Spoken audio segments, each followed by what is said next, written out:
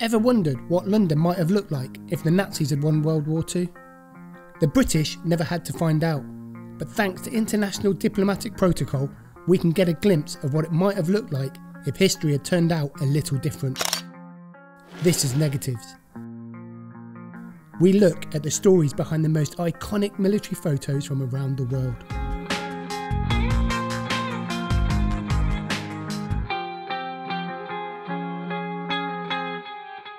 How do we explain this picture? Just another Nazi funeral, right? A swastika draped coffin, government officials, military personnel, and a crowd of onlookers dressed in their finery. But look closer. Those are British Army troops escorting that coffin. Soldiers from the Grenadier Guards and King's Troop Royal Horse Artillery. That's a Nazi flag, draped over a coffin in central London, outside Buckingham Palace. And these onlookers, they're British, including British politicians. There were reports in newspapers at the time that even royal family members had given the Nazi salute.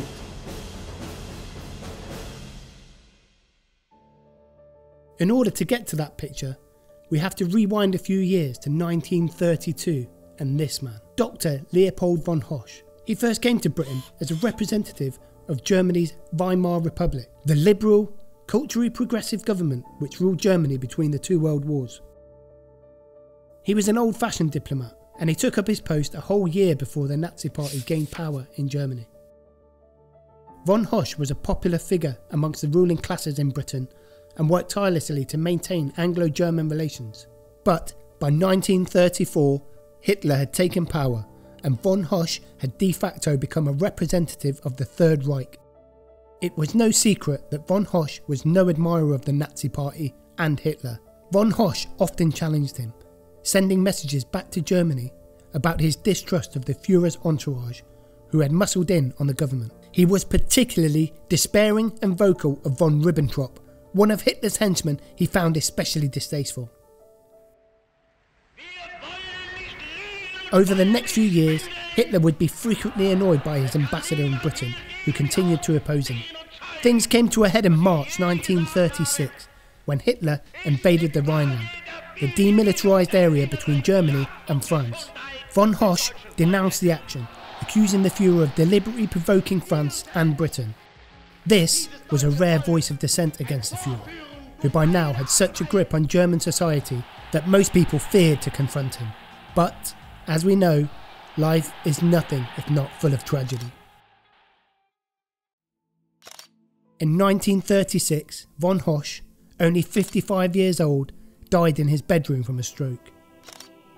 Maybe his life had been shortened by the stress of maintaining relations between Britain and the new National Socialist Party. The British government, in accordance with international diplomatic protocol, gave the German ambassador a state funeral, and in accordance with protocol, that would involve the use of the flag of the Third Reich Nationalist Socialist Party, the swastika. And everyone knows that the British know how to do ceremony.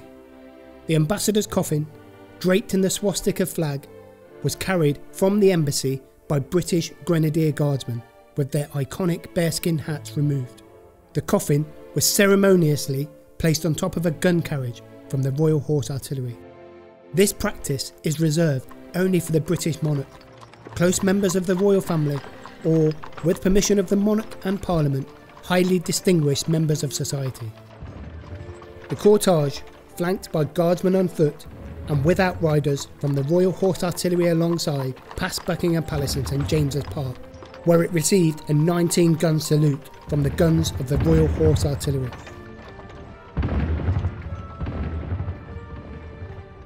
In his obituary, written in April 1936, at a time when the Nazis were already a worrying spectre on the pages of the newspapers every day, the Times celebrated von Hoesch's traditional, cultured manner.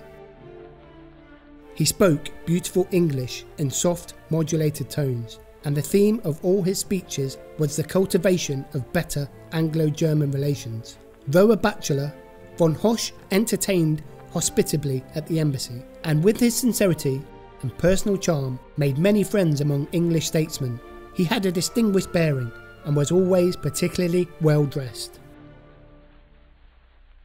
Von Hoesch's coffin was transported by train to Dover and carried aboard the British destroyer HMS Scout back to Germany. Back in his homeland, at the funeral, it was noted not a single Nazi attended. Von Hoesch was replaced as ambassador to Britain by von Ribbentrop, the same von Ribbentrop who he had been so vocal about in Hitler's government. By 1939, Germany was in all-out war with the rest of Europe, including the British. The rest is history, and thankfully, we never again saw swastikas flying over London.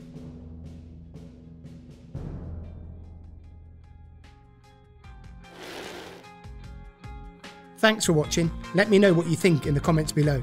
Make sure you subscribe so you don't miss out on any of our other great series.